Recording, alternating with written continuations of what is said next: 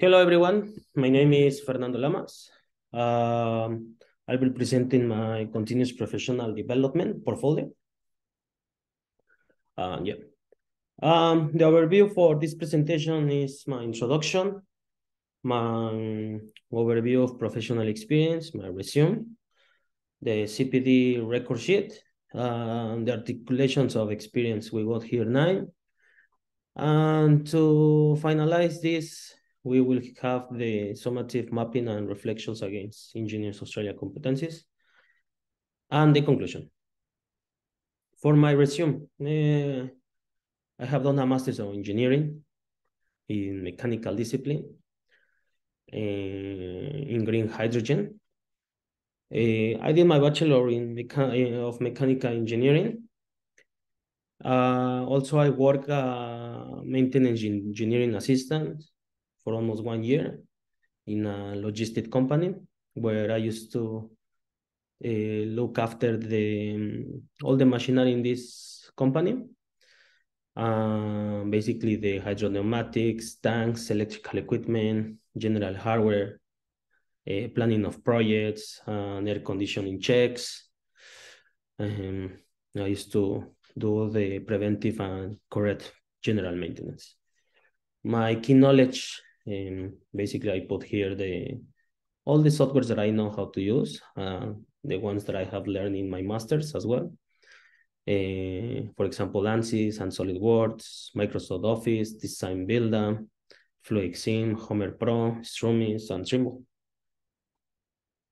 This is my CPD record sheet. As we can see here, I have put all the units that I have taken in my masters, and at the end the internship for the internship, and in total we can see 480 hours. The first evidence that we have here is the Australian engineering practice. I have developed communication skills here, technical writing and presentations. Also, I have demonstrated understanding of the task involved in an Australian engineering investigation. I finished this unit with distinction. My second evidence discipline major is finite element methods for engineering design. In this unit, I learned how to use ANSYS software to solve mechanical and structural electromechanical engineering problems. Before being present any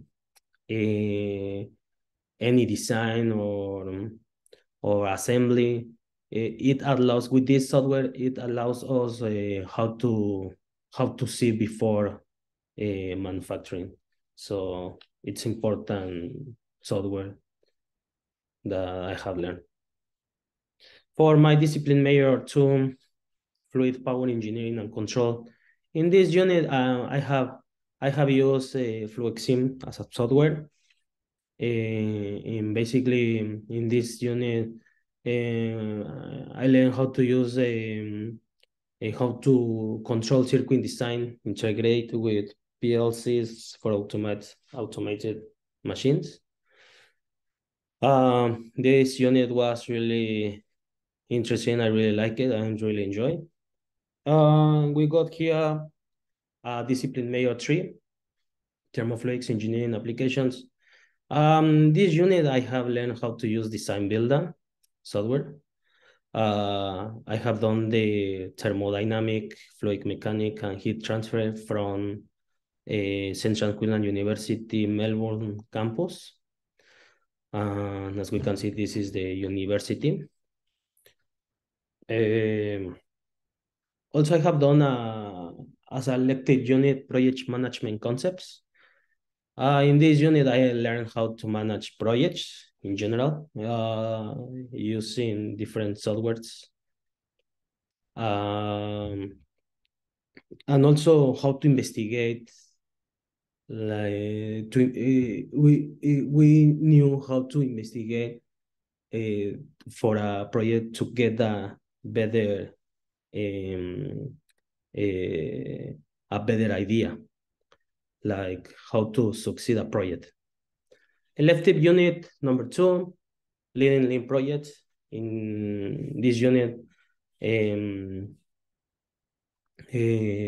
I have developed skills in project management, the leadership competencies that are important for delivering successful projects. For internship, evidence 7 for internship. In this unit, I have the opportunity to develop skills and apply knowledge developed in my master's as well. Also, I have filled out Engineers Australia Stage 1 competency standards. As we can see here, there is a machine, industrial machine for steel. I have put this one because it's like too important. For evidence 8, certification of evidence engineering research project planning. In this unit, I have developed a project plan and appropriate research methodology. In this unit, as we can see here, the schematic for my final project.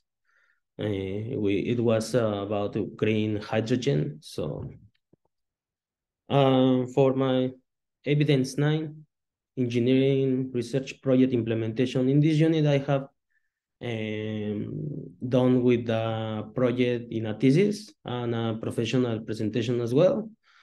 And here I did an analysis of a professional practice area in which is hydrogen, green hydrogen. And I put this figure because, as we can see, it's with a monthly average over 20 years. So it's something important for hydrogen. And this unit I have finished with distinction. The summative mapping against Engineers Australia competencies. As we can see here, I have done all the knowledge and skill base. The first one is the theory understanding that industrial manufacturing techniques have been understood and applied in my internship. I have attached all the evidence, mathematic understanding. I have put into practice and learned how to use different types of engineering software, such as ANSYS. In-depth understanding, 1.3, develop mechanical knowledge, which I have used through all the master's degree. 1.4, discernment of knowledge. I have extended my knowledge by reading books, articles, web page.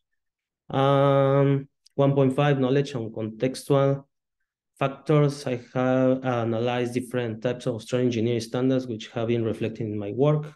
Understanding the norms. I have discussed and mentioned Australian codes and standard mechanical engineering. 2.1, application of established engineering methods. 2.2, fluent application engineering techniques. 2.3, application of systematic engineering. 2.4, application of systematic approach. And the professional and personal attributes. As we can see here, all the criteria and their evidence. To conclude this presentation, I have done the full credits for CV82. I have developed professional skills here. Engineering projects, I have done different projects in teams with my colleagues, as well as in the internship. I was taking care of the maintenance for a steel holdings company, where they didn't used to have anything. So I have implemented preventive maintenance for all the machinery, cranes, forklifts. Yeah. I have done an engineering project implementation. That was my thesis. I have done a thesis with green hydrogen. Yeah, with this master, I have working steel holdings in my internship, doing my internship, where I have enjoyed a lot. Yeah, basically everything is that. Thanks for your attention. Thank you.